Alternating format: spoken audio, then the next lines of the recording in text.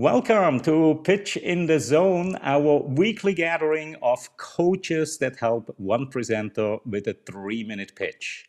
The coaches include Nathan Gold and Scotty Spursum, both of them hailing from San Francisco. We have Michael Marchak in Chicago and Rick Pollack up in Boston, Massachusetts. And of course, Massimo Peroncelli joining us from Thailand. And our presenter today is Vahid Kademi, and his company is called Pyne. Vahid, welcome to Pitch in the Zone. And before we start, just so that all of the coaches can put on the right hat, what is the audience for your pitch today? Good morning, all. Today, my audience is investor mainly. Investor and I believe it's early stage, right? Very early stage, right. Yes, okay. So before I turn the floor over to Vahid, just a quick note to our coaches. Vahid is pretty new to the entire pitch world.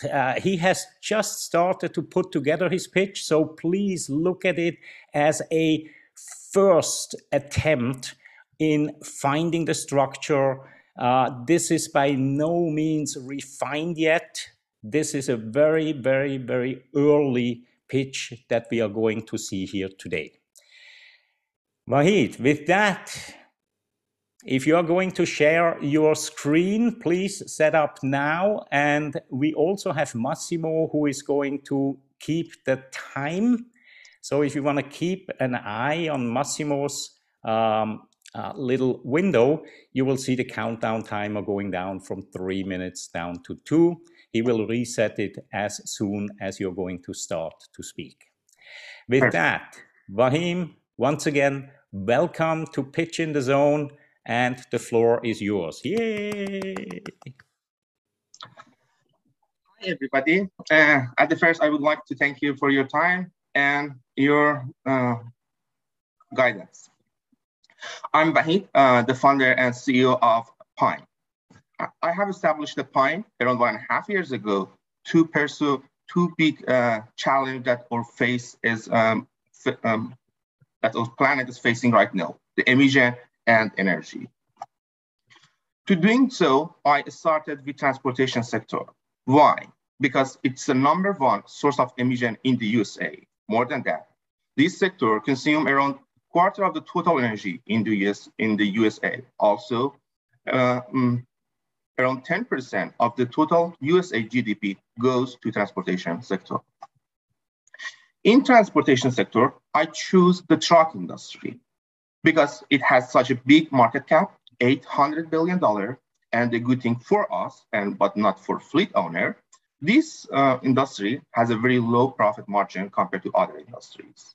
It means that if we could improve like only few percent, 2% of their operating cost, it benefit the fleet owner to enhance their profit margin maybe by 10 or 20%.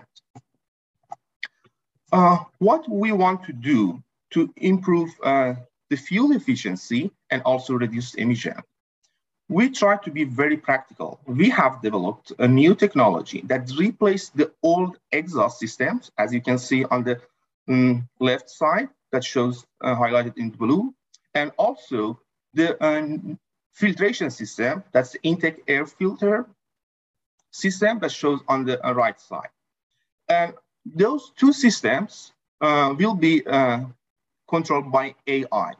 So the good thing about this technology is that it can be implemented in less than 1 day. So it means that the fleet can enjoy the reduction in the operating cost from the first day that they implement this system into their old or new truck. And the other side, our planet can benefit from reducing emission from the very first day as well.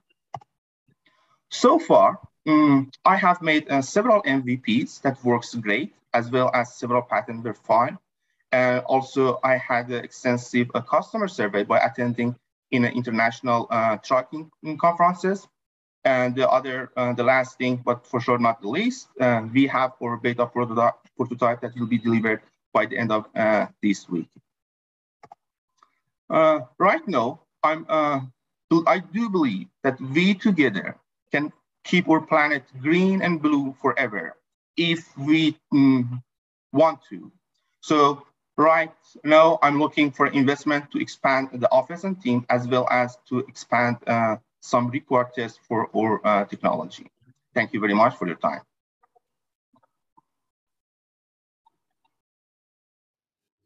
Excellent, excellent, excellent. For a first attempt, again, pretty good. And let me stop your slide sharing there. There's one thing I really missed, Wahid, and I quickly had to run away here to close the doors because there were some dogs outside barking and making a lot of noise. I may have missed it. But you have such a tremendous credentials, and it didn't. I think I didn't hear anything along that line. You are a very modest person, and perhaps a pitch like this is the time to shed that just a little bit and brag a little bit, because you have more reasons than so many other people to do that. But let me start the round of feedback. I'm going to start with Michael today. Michael, what kind of feedback do you have for Wahid? Well, Wahid, congratulations on starting this process, and you are in good hands with the coaches on this call. We are all very interested in helping you to become the best version of you as you're making your pitches. So we're really happy that you're here.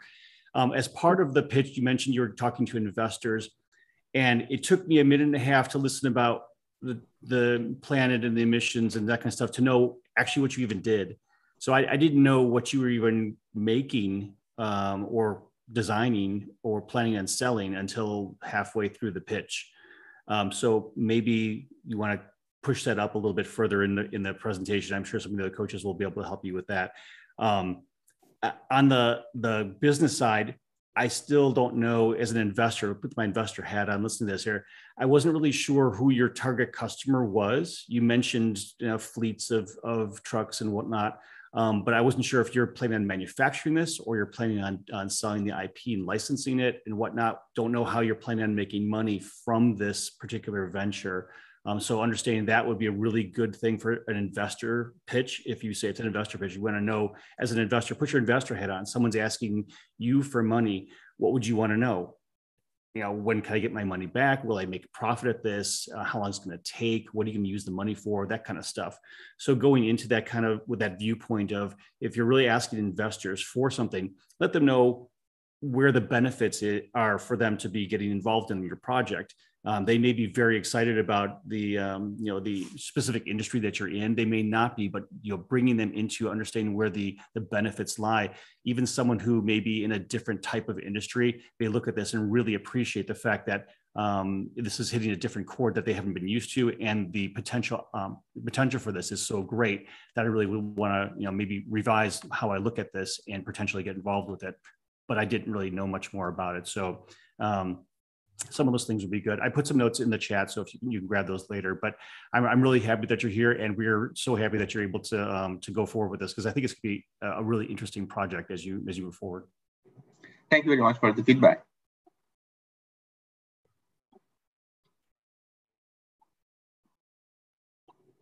I cannot hear you. Sorry. All right. I was actually wondering whether I want to. I got a new T-shirt that says, "You are on mute," and I was wondering whether I want to wear that, and I will be the right target for that message here today. Rick, what kind of feedback can you provide for Wahid? Great. Wahid, I like the idea. I agree with Michael's comments that it didn't really come across till a minute and a half, 2 minutes. My suggestion would just be opening with a stock image of a big exhaust cloud coming out of a truck, because that's showing the problem. Everyone's been behind the truck with that big diesel exhaust. And the problem is, within one day, you can modify that truck with a return on investment of 1 to 2 years. and save the environment and save the truckers money. I mean, that's really your 10-second elevator pitch of what it is in an investor pitch into a very small, one sentence thing. And that's what I got. And you had that information in there. You mentioned the ROI, you mentioned how that worked with AI, but that I think can be much closer to the beginning and visually show that big cloud of exhaust and that make sure that's the problem that you're solving. So I think that's my comment on there of, as you revise that pitch, make it very clear what problem you're solving. You can do it quickly and they'll pay for itself very soon.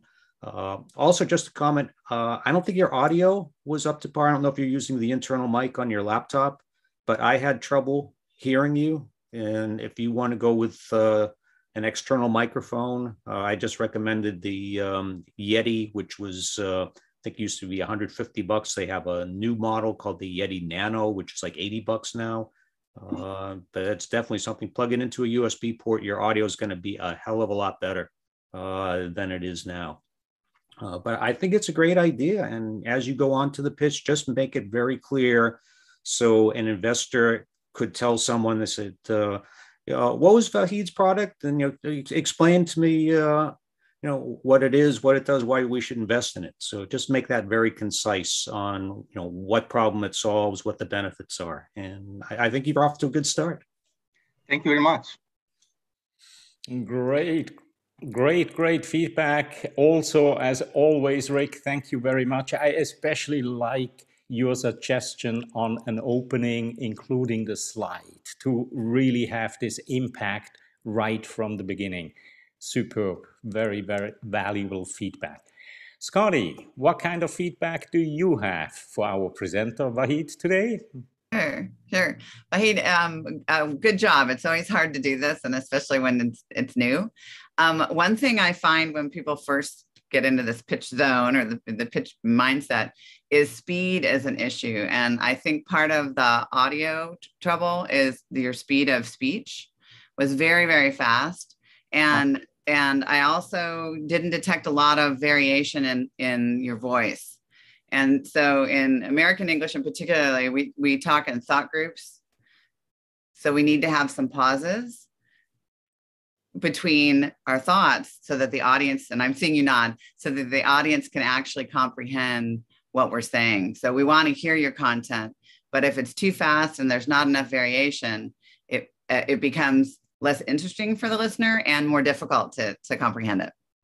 So I would really watch your speed and try to work on more crispness and delivery of your words, because it's kind of a dramatic effect that you need to offer for your audience to be able to hear it. I also heard lots of ums, as I'm saying it also, and we all do it, but there were lots of ums and ahs and fillers, and those can also be a big distraction because we can't really tell when one thought is complete and you're moving on to another. So I was trying to listen and take notes, but I couldn't intuit a lot of it because of this combination of speed and some words. And I can talk to you about this another time. I'd be happy to have you follow up with me, but you've really got to watch the major stress in your key vocabulary. So the word emissions sounded like a mission. So I wasn't sure if you were on a mission for something or if you were dealing with emissions. So you really want to check your key vocabulary. And again, I'm happy to talk to you about that a little bit separately. Again, as you were describing the problem, which took a little bit of time, as other people have noted. A couple of other things in terms of your business model. I don't really understand who will install it, where people can get it, that kind of thing. I don't really understand the whole mechanism of it. I got it that it's needed. And I like to keep the planet blue and green. I thought that was terrific at the end. Maybe you could bring that further up. And one note, even looking at behind you, it's cool that there's a little truck behind you and the Pyne logo, the light's reflecting off of it. So it's really hard to see. So you might have an opportunity there to have your logo behind you or somehow superimposed in your background. And I thought I saw something on a slide that went very fast. And again, the vocabulary was too quick for me to hear about a patent pending, or you've had patented things. So again, I still didn't quite get why you and how did you come up with this idea? I see. And I don't know if you're willing to share it now or share it later. Sure. So yeah, actually, I did like 2 PhD, one in mechanical engineering, another in material science and engineering. Slow down. Yeah, and also before establishing the Pyne, I have worked in like around 7 years in different industry, including the automotive and Ford Motor Company, for example, and also different startup that working in truck industry. Okay. So I have been into the industry for a couple of years, both from like industrial experience and exactly the truck industry, as well as I have extensive R&D and the product development experience.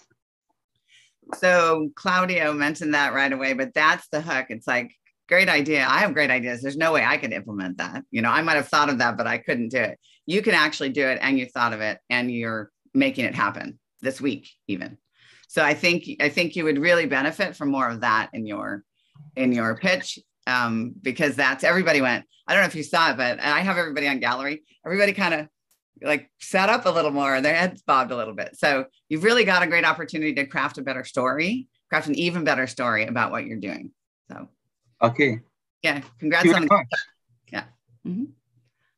Great feedback as always as well, Scotty. And I'm sure that Wahid and I, we will be meeting maybe next week or in 2 weeks.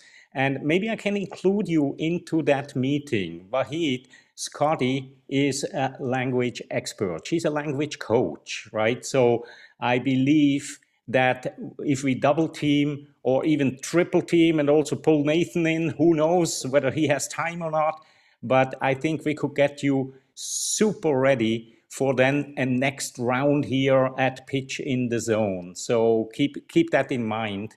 With that, let's move on to Massimo. Massimo, what kind of feedback do you have for Wahid? Yes, thank you. Well, Wahid, I would say I really liked your slides, especially for a first time pitch, because we have people even 2 or 3 times coming here still with the same problems, you know, too much text or not coherent.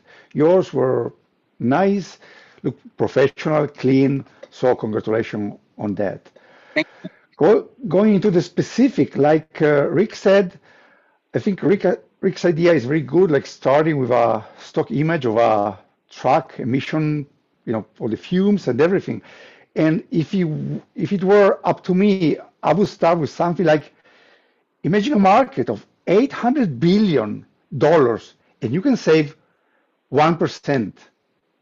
And the market is the trucks or whatever, right? And then you get your, what we call what Nathan calls the humble brag.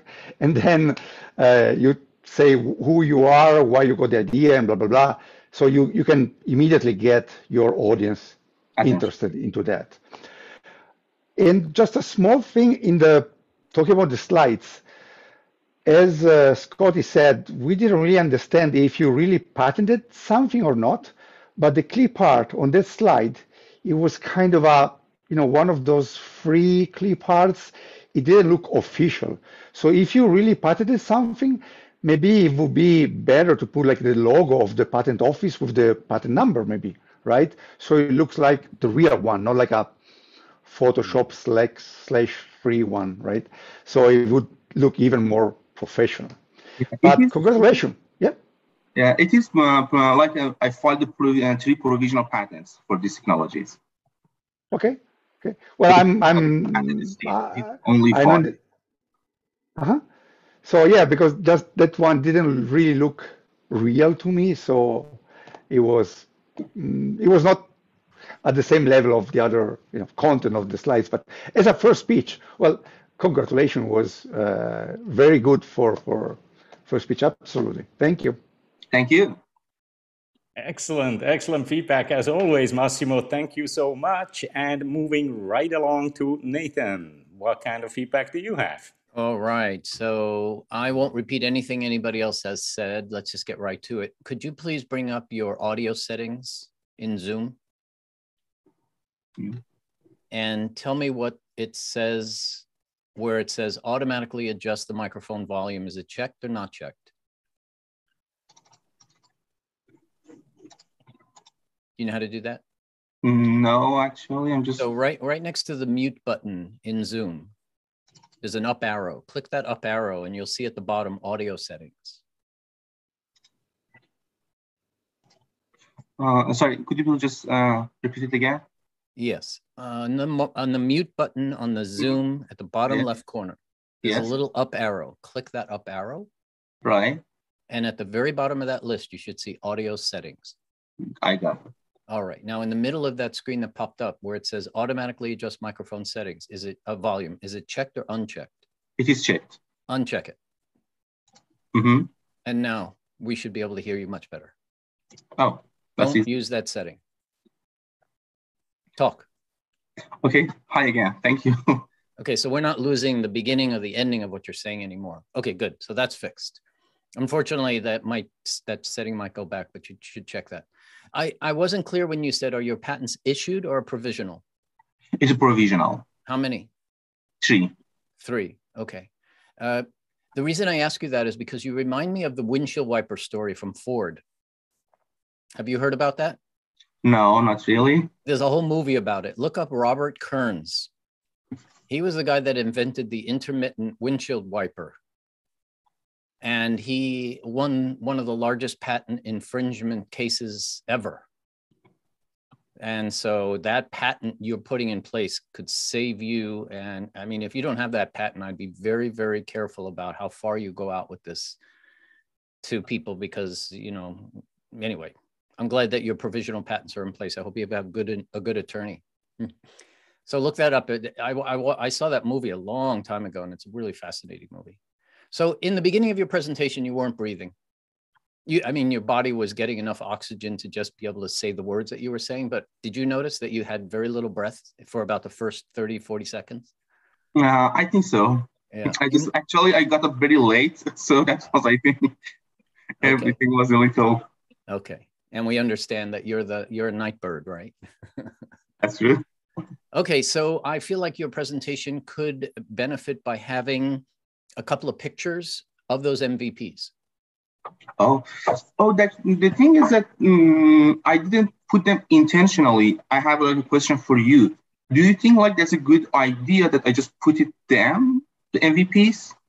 Well, it depends on what the purpose is. If you want to show that it's real, like someone mentioned before, the icons of the trucks, it didn't look real. But if you're sitting next to it or you're in the lab and you're pointing to it and you're touching it and showing it, it makes it real. Okay. Much more real in our minds. Maybe just one picture of the latest MVP or the one, pictures really can help. They really can help. And then Claudia already mentioned that will help you with the humble brag. And a little better lighting on your face is all I would do in terms of your look and feel. You could tilt your camera down just a tiny bit because there's a lot of space above your head. And please come back. We want to see you again and again, maybe 2 more times. We've had people come back 3, 4 times. By the 4th time, they're ready to go pitch to investors sometimes. You might need that 3 or 4 yourself, but we're here for you. Thank you. Thank you. Thank you so much, Nathan. And we also today have a new guest in our meeting, Marianne. Hello and welcome to Pitch in the Zone. Hello, everybody. Thank you so much for having me. I'm not sure. Yeah, I'm not sure. You came in about 1/3 or half into the pitch. Whether you noticed anything that you might want to point out to our speaker today. If so, please feel free. Well, thank you. I apologize for joining late, and I don't actually have any comments for Waleed. I've just been learning from what other people have mentioned and didn't recognize some of those things that they were mentioning. But for example, some of the things that Scotty, that you said, I suddenly recognized them based on hearing that small part of what Waleed was saying. But I am actually really intrigued, Waleed, and I look forward to seeing your next pitch and learning more about your product. I'm very curious. Thank you. Thank you, Marianne. Thank you very much. And with that, we are actually getting to the end of our session here today. As I mentioned before, Nathan mentioned it, Wahid, please come back and get on my calendar in between, and we will have your pitch in a superb shape before you know it. So it was a real pleasure to have you here. Let me ask you one last question. Was this helpful to you? And if so, in what way? Sure. I think that was super helpful for me. So, like having the feedback, such like a nice and good feedback, especially like going to the topic and subject at the very beginning, instead of just like waiting to the half of the presentation. I think that was a very good one. And also, thanks for Scotty for like a very valid points about my pronunciation and just up and down and how to the keywords. I think that was very good. And also thanks Nathan and the other guy for the very good and feedback. I'm sure that with your help, I could just evaluate my pitch a lot. Excellent, excellent. So we all look forward to you coming back and seeing the progress that you make from version to version. As you know, this is an iterative process, and you are at the very beginning, but you are tackling this in the right way. I think, I believe many people, they would have been happy if resources like ours here would be around in their early phase of the pitch. So I look forward to seeing you back. And with that, I wish everybody a wonderful day, afternoon, evening, wherever you are in the world. And we'll see each other again next week. See you. Bye-bye.